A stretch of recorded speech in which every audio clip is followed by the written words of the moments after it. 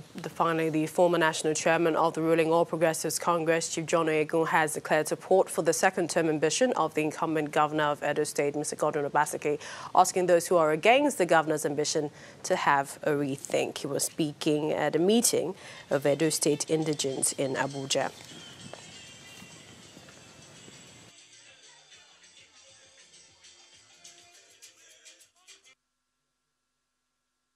Mr. Governor, you are standing for dignity.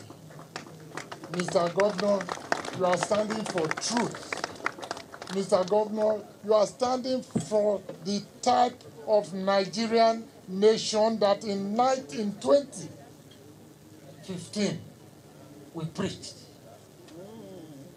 A nation that will change ethically, a nation that will change morally, a nation that will know truth from falsehood, a nation that is ready to defend what is right at all times.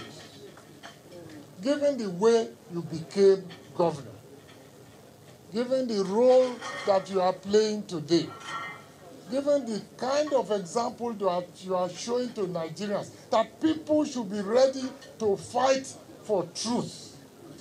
You don't know how difficult it is to reconcile a man who has principles with a man who wants to compromise those principles at all costs. So it is our prayer that courage will not fail you. Well, that's lunchtime politics. But we'd like to thank you for watching. Don't forget to join the conversation on our social media platforms and on our YouTube channel, YouTube /channels web for more updates. Thank you for watching. I'm Millicent Walker.